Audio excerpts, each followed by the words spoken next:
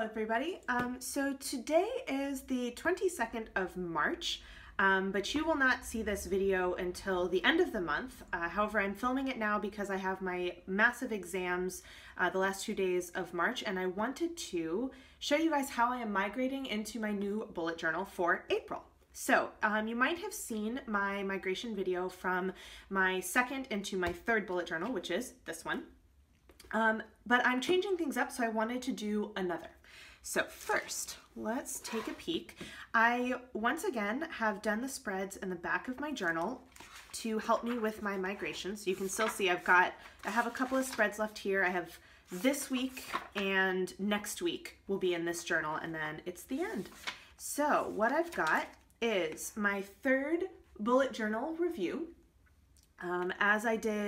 As actually I've done in all of my bullet journals, I like to take some time and think through what's gone well, what I'd like to change, various things like that. So I have keep, drop, and test. So spreads that I like and want to keep, spreads that I used in this bullet journal that I think are no longer relevant or functional, and test are things that I would like to try out. For this particular one, because my fourth bullet journal will actually mark 1 year in the system, I did a 1 year in. So these headers where I sort of write out what I'm thinking, those sometimes will change. And as you can see, I actually haven't finished this particular spread because I started this back in February. And you can see that I actually have changed inks. I was using a fountain pen and I ended up switching out the ink and couldn't use the same one, but it works out because it shows sort of my thought process. So I started making some notes in February and was starting to make changes, which one of the biggest changes in February, let's see if I can find when I started. So basically, my normal system for many months, well, for several months, was a full page daily, and I have a lettering page at the end of the week, and that was just what I did. I really didn't do collections in my bullet journal because I had a collection bullet journal, and I like the look of it overall. However, it was getting to be a little bit much for me to do every day, and it was just kind of overwhelming me. So in February, when I started thinking about doing my review, I actually switched.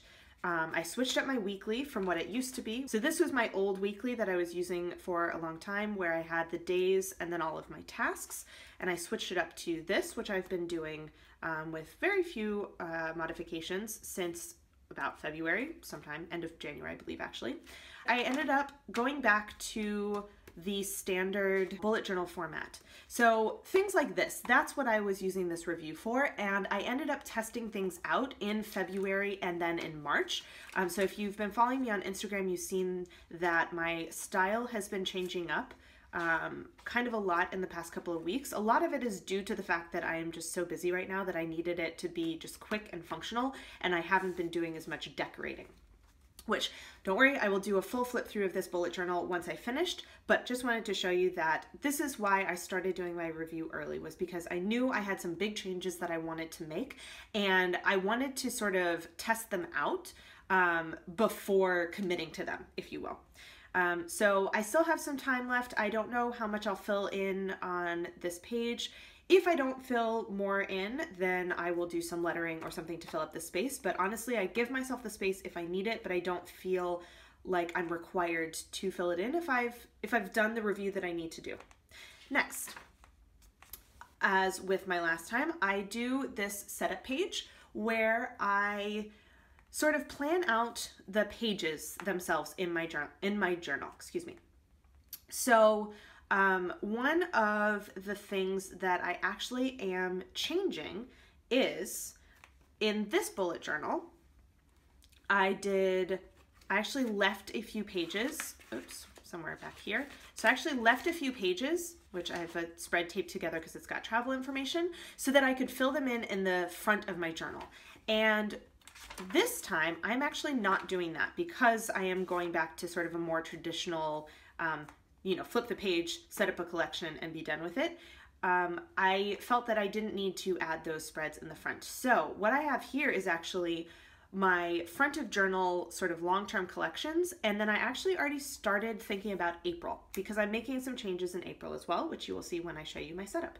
So basically I go through and I write in roughly what I want in here. I make any relevant notes so that I know, and this is when I move into my new journal, this is what I refer to when I'm setting up. So what I will actually do is I went through the pages, and this is one that's still left. I did little sticky notes on here.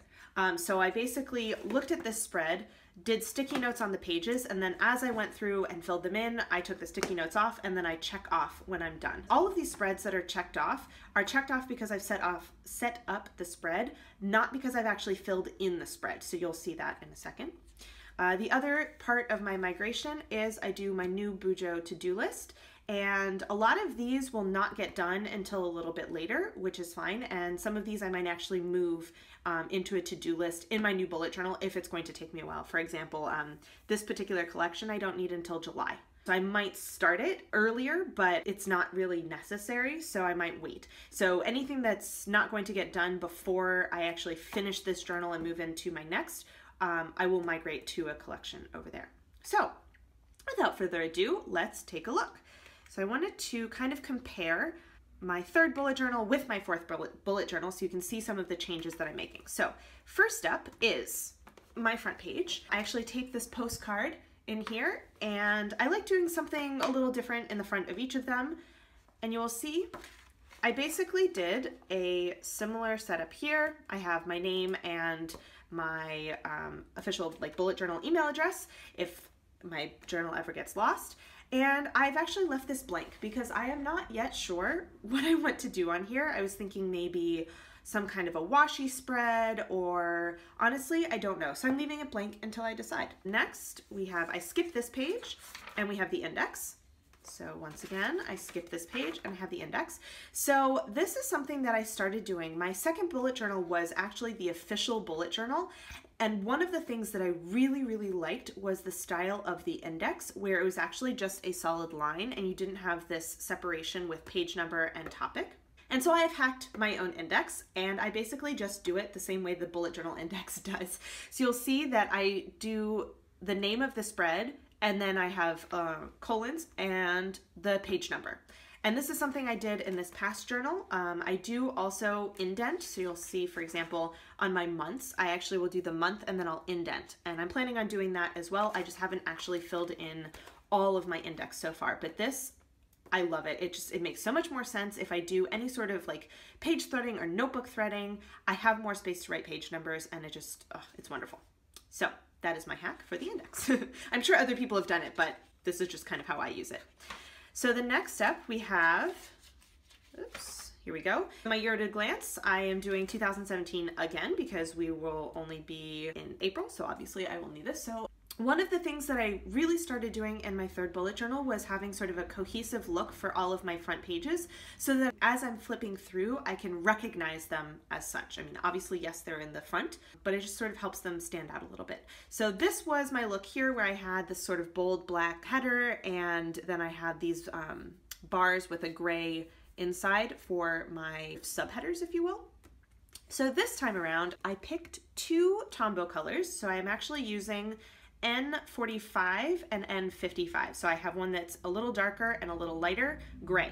So the darker is the header and the lighter is anything that is a subheader. For my mini monthly calendars, I use a variety of techniques, but sort of all the same. Really the only thing that changes is if I change the color of the Monday through Sunday. This one I actually used, I believe I used the 01. So I actually have a Staedtler pigment liner box, but I used the pens up and I had to get a replacement set. So these are actually microns, but they are all the same numbers as before. So I just keep them in here because it's really handy to have it stand up like that. So I used the 01 micron pigment liner to do the Monday through Sunday. I used, whoops, where are we here? So I have, sometimes I'll use the gray to do the Monday through Sunday, and I used the light gray Staedtler fine liner to do the days. It's probably very hard to see here, but I actually have the weeks labeled. Let's see if I can,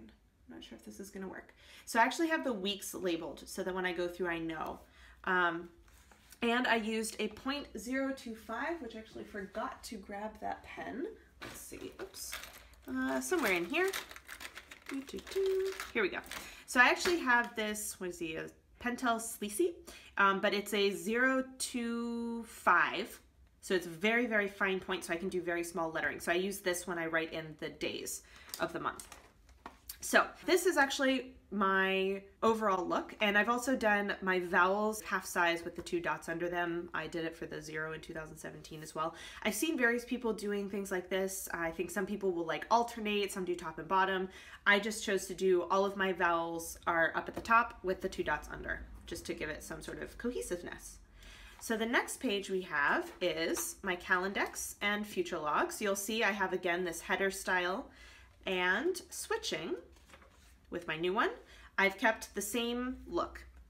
The other big change that I've made is I've had this particular color code since I started using my bullet journal, essentially, and I decided it was time to change. It was just getting a little bit too bright for me, and I actually got my Tombow set after I set up this journal, and I love using the Tombows, and I really wanted to use them more. So in this journal, I've actually redone my color code, and you'll see, if you can see here, that my colors are actually pretty comparable, except that I picked sort of a lighter tone.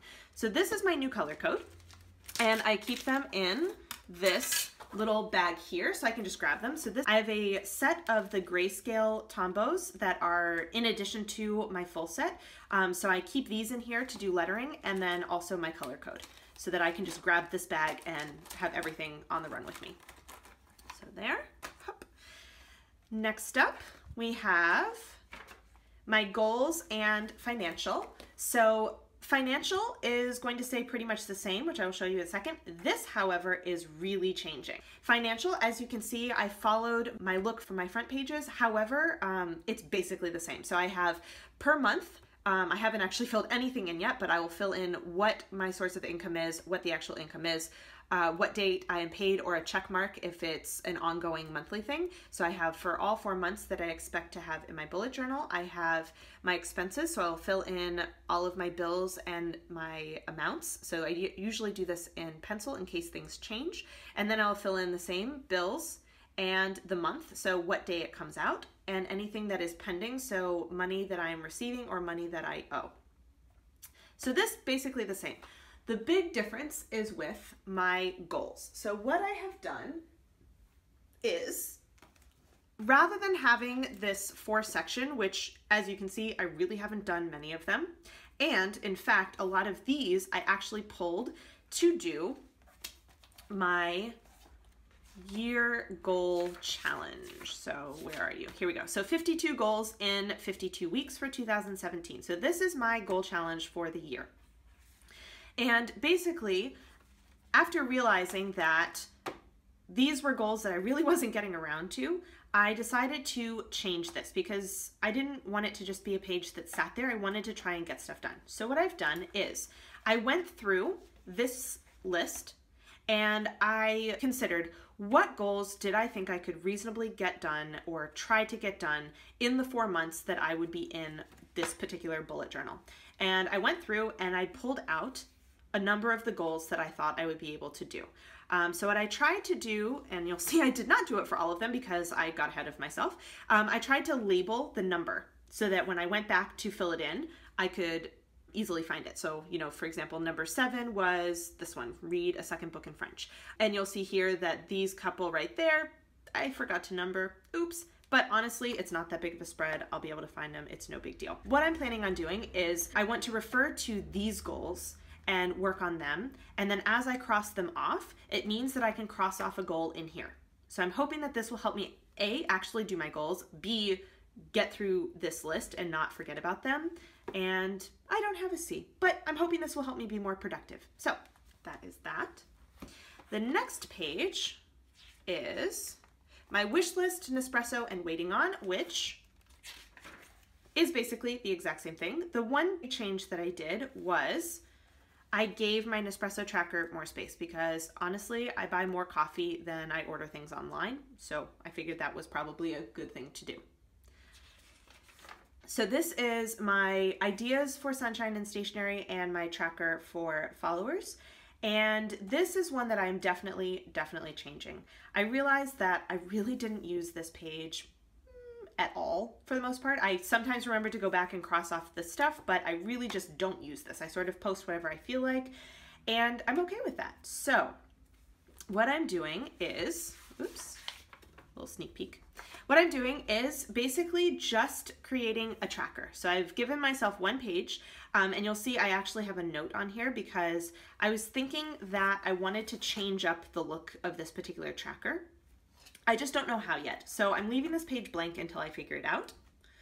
And I have my YouTube.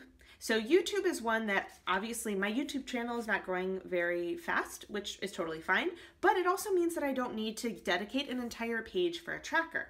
So what I want to do is actually combine these two pages into one. So I have ideas and my to-do list, and then the bottom half is going to be the tracker. And again, I'm not sure how I want the tracker to look, so I haven't filled it in yet. We actually now are at the end of my intro pages. So let me show you. So here I actually have more spreads before my monthly actually starts. And I am not doing that this time. I am actually just going directly into the month. So this is going to be my intro page. So for example, in December, I have one, and we'll flip to March now. So March, I also had an intro page. And this one, it's my year Boho-versary, so I wanted to do something kind of special. So I put a little tab on the page to remind myself, but I am leaving it blank until I have sort of a brainstorm of inspiration, if you will. So now let's look at April. So this is what March looked like. I've been doing this for the past couple of months where I basically have my monthly calendar on one page. I have tasks for March, my future tasks for April, and a little mini calendar, and then a page brain dump. Well, this brain dump was basically just sitting there. I have tasks on this that I have been migrating since essentially December, and it was time to do something about it. So I'm doing a different look for April. So let me go through and actually show you March. So we have calendar, brain dump. Next is memories and gratitude, reading and tracker, and then I get into my weekly. So what is changing in April? I'm keeping my calendar. I love this setup. It works really well for me. I'm keeping tasks and May. You can see that I actually chose 772 to be my color for the month. So I'm doing this color like a blush plus grays.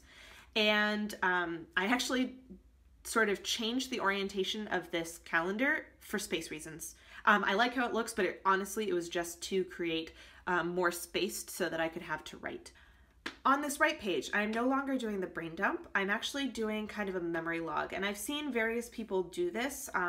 The traditional bullet journal log can sometimes be used to do this. I believe that Boho was doing something like this, where it's like a line a day, and I really hadn't considered doing it until I realized that it is the 22nd of March, and while I have had memories this month, I haven't actually filled in this page. It was just too much for me to do right now. I also, because in March I started doing my journaling pages here, I find that I'm kind of noting down my memories here and not necessarily doing them on here. So what my goal is I would like to do one line a day, something big that happened, and basically stop doing my weekly little journaling log, and see how it goes. I'll try it for, a week or two at the beginning of April, see how it goes. But I'd like to still have like the memory concept, but tweak it. So we'll see how this works. It might be too little space, and I will have to adjust then in May or restart doing my weekly level journaling log. We'll see. The next thing is I thought of combining gratitude and memories because sometimes they are similar. So what I'm doing is I've given myself less space for memories and more space for gratitude, because I would like to go back to doing the doodled, let's see if I can find it somewhere in here. Was it this month? Nope, it was in January. Where are you, January? Here. So I wanted to go back to doing the doodled / lettering gratitude. And so I decided to give myself a full page so that I could do a little bit every day. And I have a feeling that some memories will probably spill over into this, and I'm okay with that. So we'll see how this works. Next, we have my reading log and tracker, which are basically the same. You'll notice that I have a lot of blank space here. I am not yet decorating because I don't know if there might be something else I want to track, or I don't yet know how I want to decorate this, so I'm just kind of leaving it blank for now. And then we will get into my week. I want to wait because I have been considering tweaking what I track in my weekly. So let's see. So I've been considering tweaking how I set up my weekly a little bit, especially since I'm getting closer to the end of my university semester. So I don't want to set up my first weekly in here until I have a chance to play with this week, and I still have one more week in here, so I'm gonna just kind of let it go organically. But yeah, so this is basically my setup so far. I will come back at some point once I start filling things in so you can see, but this is basically the way that I have set up this new bullet journal, and hopefully these changes will go well. I mean, I'm sure some of them will need to be revised and tweaked, but I'm kind of excited to see how this goes. All right, so if you have any questions or comments, please feel free to leave them below. And if you like this video and want to see more, please think about subscribing. Bye.